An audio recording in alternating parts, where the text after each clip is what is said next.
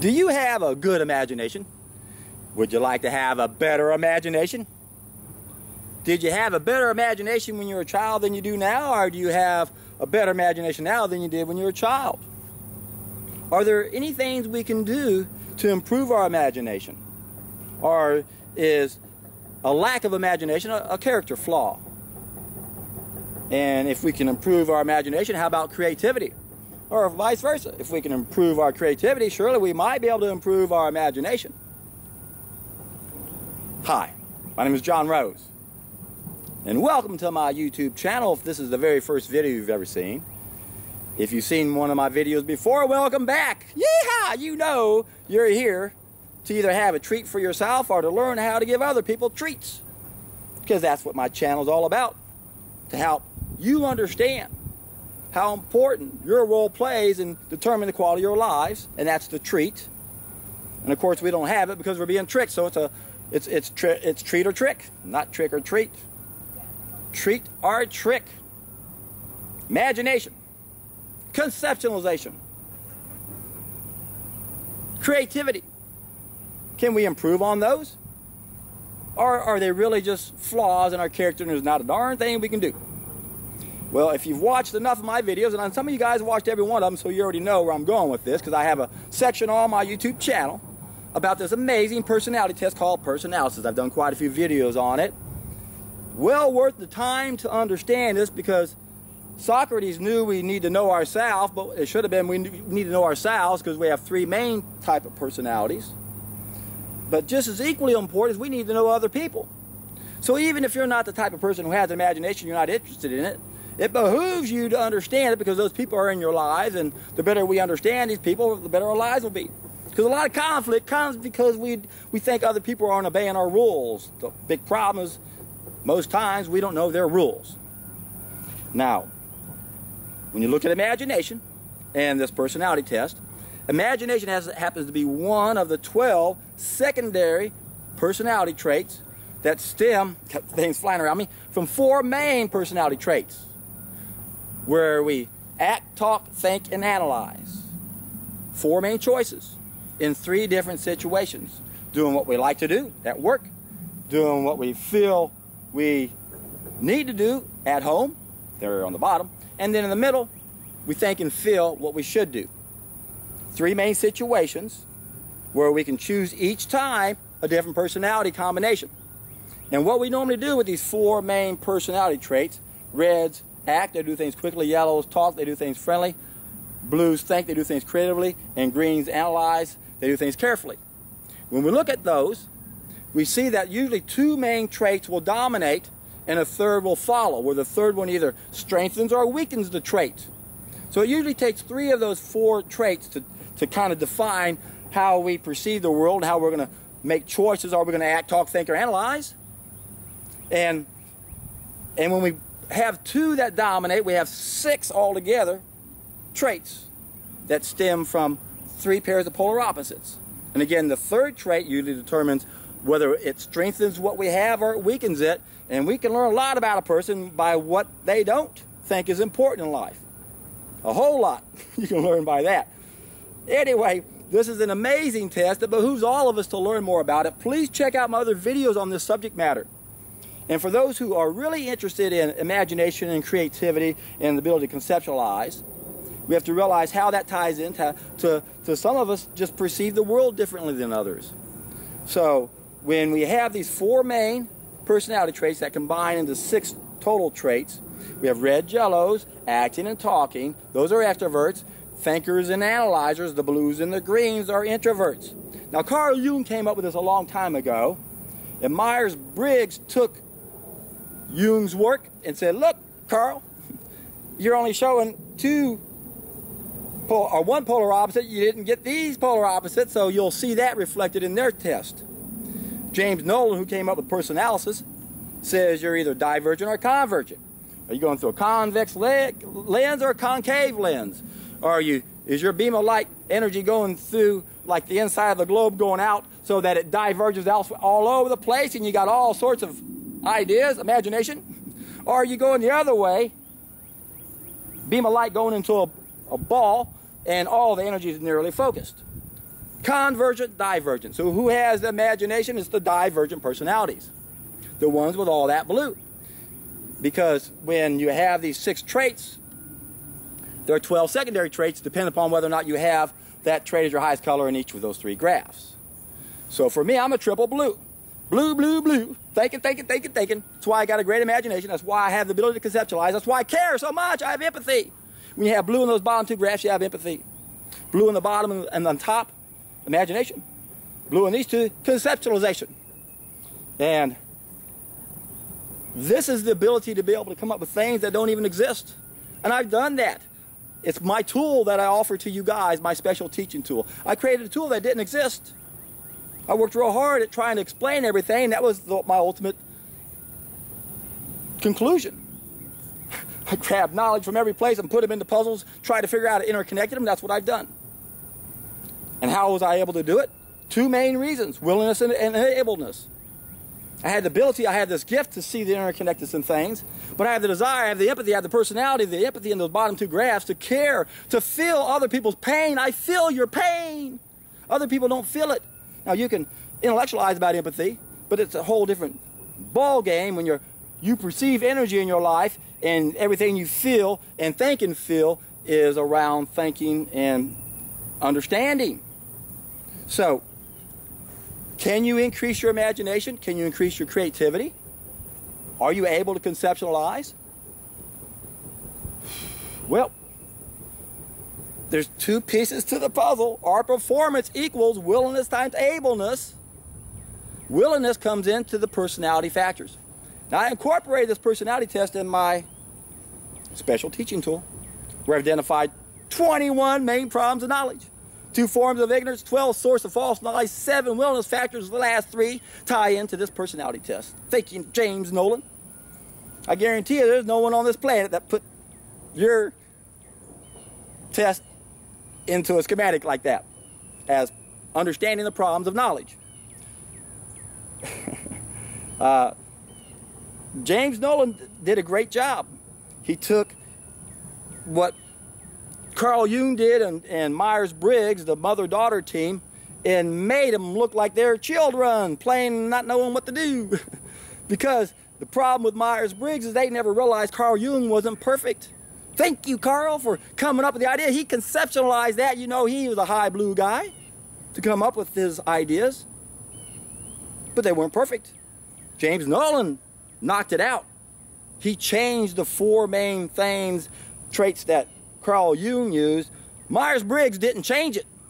So garbage in, garbage out, so their analysis isn't really that good. James Nolan, smart man, mathematician. He really hit this out of the park for many reasons. Because Carl Jung came up with the extrovert, the introvert, and then according to James Nolan, what Myers-Briggs did was the divergent and the convergent. But there's another pair of polar opposites that Myers-Briggs lost, or missed rather, and that is the red-blue and the yellow-green. And that is where we have individualist and conformist. So that puts Nolan on a whole other level. And when you understand mathematics, apparently Myers-Briggs didn't, because they should have realized, well, there's another pair of polar opposites. When you got 4 colors and the 2 combined, you got 3 pairs of polar opposites. You don't have 2. Not a mathematician if you came up and you thought that was the answer. Nolan, mathematician. Oh, I love mathematicians because that's the gift I was given. So I can relate to what he says very easily. It's the same way I think. And then on top of that, realizing that yes, you have another pair of polar opposites, the individualist and the conformist. Then you got 12 secondary traits. None of the other people had that.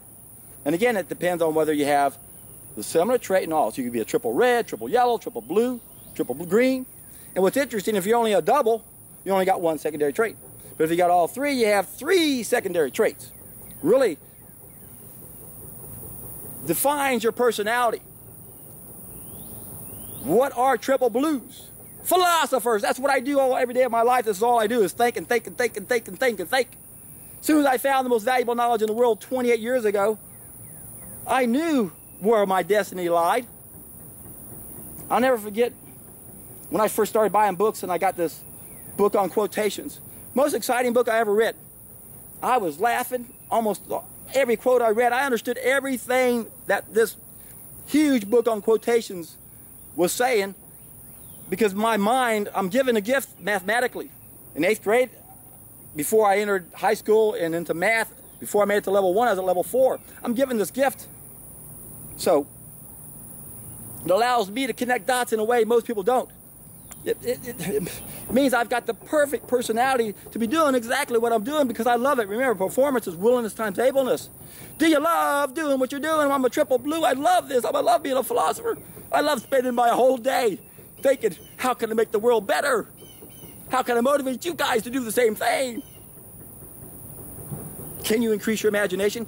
You're a little bit limited by that willingness factor, but your ableness factor is a whole different game, right? You can put some knowledge in there, and that's the key to creativity. You don't have to be a super high blue person to be creative, although it helps, especially when you can conceptualize and see things that other people can't. You can connect dots that no one else has connected before. But with creativity, it's pretty basic. All you gotta do is keep adding input. The trick here is, of all those personality traits that want to keep adding input, it's the blues that want that.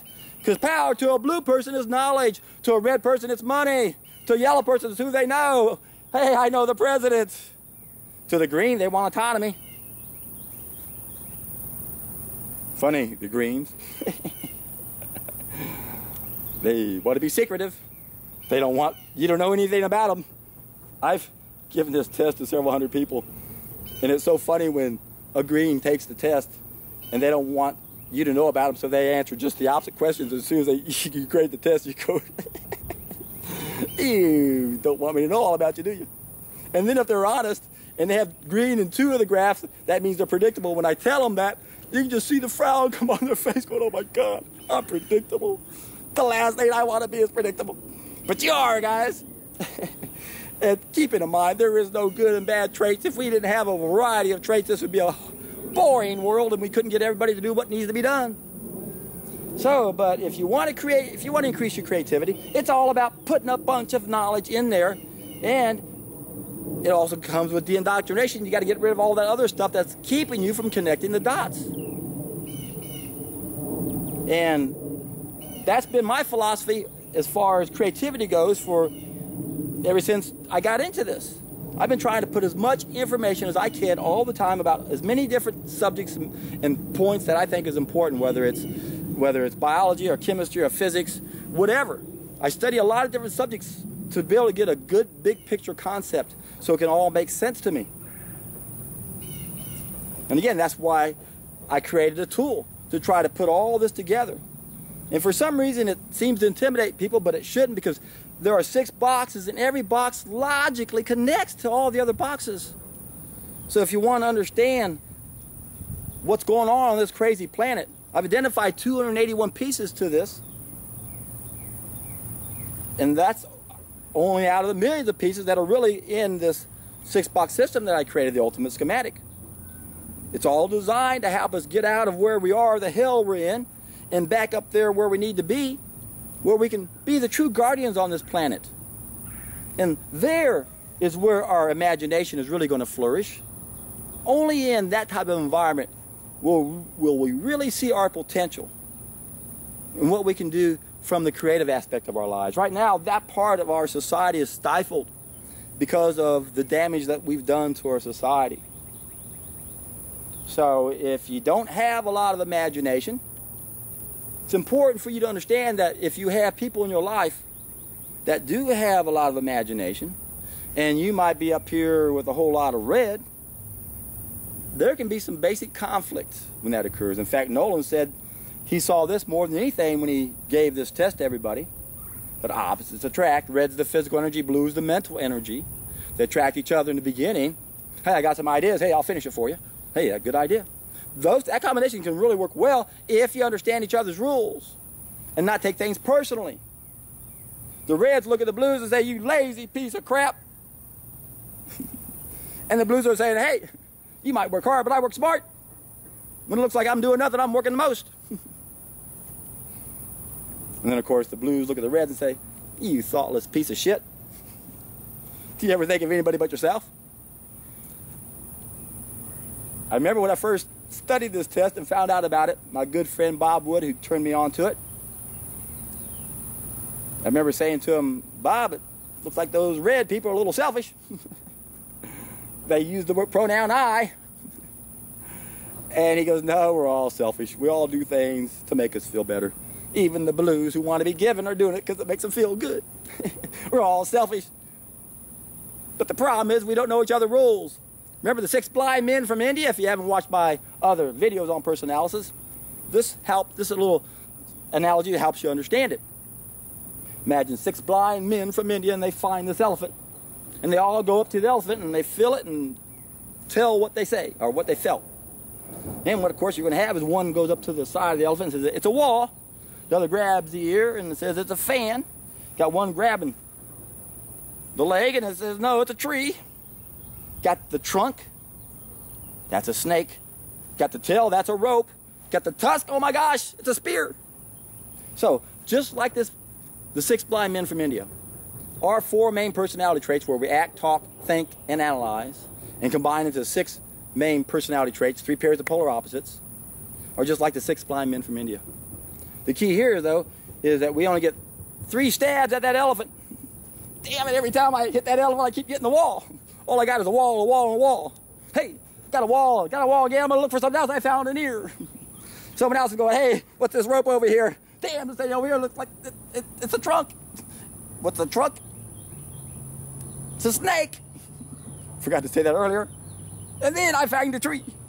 So at the most, you might understand 3 of the out of the 6 personality traits. But it's very hard for the average person to understand how the other person is coming from, or where they're coming from, how they think, what's important to them. What's important to you is not necessarily important to someone else. Take the yellow people, for example. They're real friendly. Nolan says they don't have a rear view mirror. They're always late to every place. Why? Because they're like a sailboat. When they go from point A to point B, they don't know how to go straight from point A to point B. Like the reds, they're in a hurry, ready, fire, aim. They got to get there real quick, straight line. The yellows, no. What's important to the high yellow personality trait is being friendly. It isn't the destination that matters, it's the journey on the way. So I'm going to go over here. Hey, Dorothy, how you doing? Oh, looking over here, got Gloria. I'm going to come back over here. Hey, Harry, how you doing? That's what's important to the yellows. So if you have somebody in your life that's always late, chances are they're a really likable guy, aren't they? They just have a different set of priorities. And then, of course, you can be a high yellow person also and then be brought up with better virtues, one might say, and respect other people's time. And if someone's actually waiting for you, then that's not I don't care who you see on the way, you better get there and respect that person's time. But obviously, not everything's that urgent. It's not like I got to be there. Doesn't matter if I get there at 12 or 1. And if I'm a high yellow, might be a little bit later. So it behooves us to understand how to increase our imagination, how to increase our creativity, and if we don't have those traits, how to understand those people in our lives. Because so much conflict comes when other people don't obey our rules. Now blues, they can't stand being told what to do. Reds, they're the boss. In a kingdom, the red is the king. The yellow, politician. The blue, the philosopher. The green, the lawyers, engineers, accountants. Making sense to you? How about an engine, a car? The red would be the engine, the motor. The yellow would be the lubricants, make sure everything goes smoothly. The blue is the steering wheel. Let's guide this car the right direction. And what would be the green? The brakes. Slow things down. When things get stressful, slow things down. Get my negatives, I'm going to get stubborn. Yellows, what happens to, are the blues if they get in their negatives? Poor me. You want this space? Adios. You can have it. I'm out of here. Yellows, they're going to yell at you. Don't get me mad. Reds, whoo.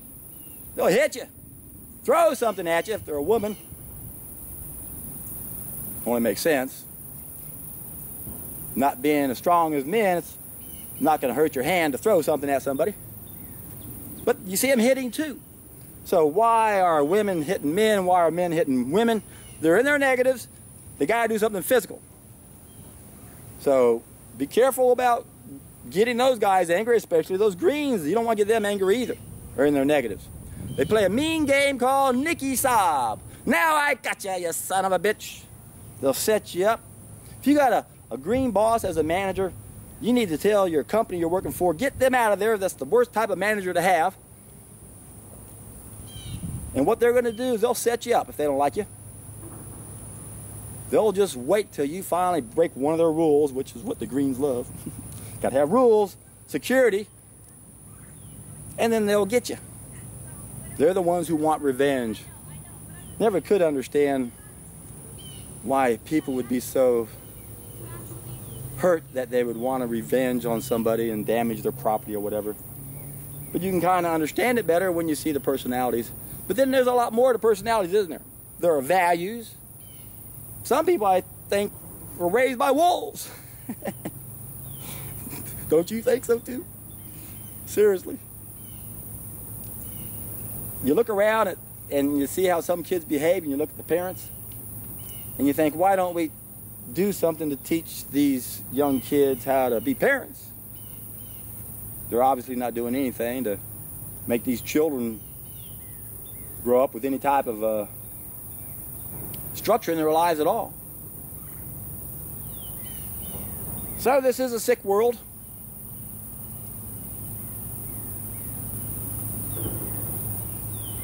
Everybody's got a great excuse for doing all the dumb things they do.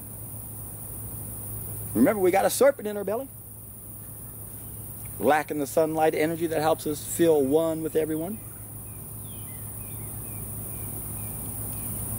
And then we're being programmed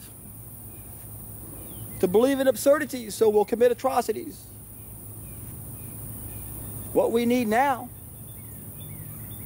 are those high blue people who have a great imagination to come up with some creative ideas to help get this message out there.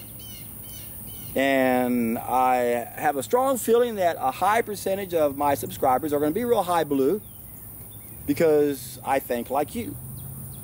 And I know I'm going to appeal to reds and yellows and greens and all others too for just the topic alone. But I really believe my strongest audience are going to be the people who are more like my personality. But that doesn't mean you have to.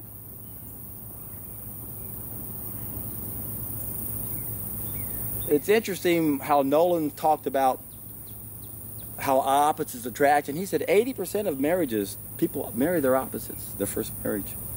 And when they divorce and they have a second marriage, that 80% of people marry people that have similar personalities, meaning that they perceive the world the same way the other person does. So we all know life is all about changing and adapting and going through life. But if one person's grabbing the elephant's leg and the other one grabs the tail, you might struggle on staying on the same path. But if you're both hanging on to the tail, might make that journey a little bit easier. Something to think about. I guarantee it is.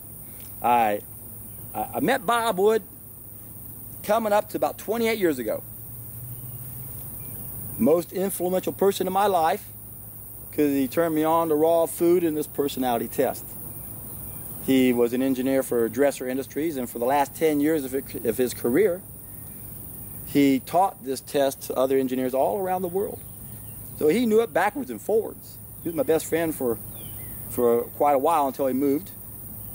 And we spent a lot of time every day. He couldn't carry on a conversation without incorporating that test somehow. And I loved it because it's right up my alley. Makes sense to me. I want to be able to understand people. To me, that's a blue word, understanding. The more you learn about this test, you see that certain personalities are going to use certain words and adjectives and questions. I did a video on knowing what kind of question people ask. You can figure out their personality. So I hope you guys see some benefit of this. I hope this helps with your imagination. And if you don't have the personality that has imagination, it doesn't mean you can't improve on your creativity. And again, how does that work? You just keep putting input in, put in more good stuff, take out more bad stuff, and then you let it incubate. That's how creativity works. You just keep putting information in, and many times all you have to do is simply ask yourself a question. Plant that question in your brain, and it's going to keep working on it, and and that answer is going to come to you out of nowhere. It happens to me all the time. I'll be in the middle of a thought process, and I'm already juggling 3 or 4 ideas in my mind at the same time, even while I'm talking, and all of a sudden the answer will come in and I'll go, oh my God, I really should stop right now and record this so I don't forget it. One of the reasons why I occasionally digress, actually. Anyway, I'm digressing again, aren't I? So, once again, I hope you guys embrace this knowledge. If you have a high blue personality, you're going to love it more so than others. If you're a real high red, there's a chance you you're probably already tuned out. This isn't really something up your alley that much, unless you happen to be an intellectual. Reds don't mean you're stupid just because you're not thinking. It's just that when you look at the performance equation, performance equals willingness times ableness, you could have 5,000 IQ, but you're all red, no blue, you don't put it to work. You could have a 100 IQ, but you're all blue and you're working the hell out of it. Every time you turn around, you come up with a stupid idea, but you finally figure it out it's a stupid idea, you come up with another stupid idea. And then finally you get a great idea. Or who knows, they're all great ideas. What does it depend on? It depends on putting the good stuff in, taking the bad stuff out, and when we can do that, we're in for a treat.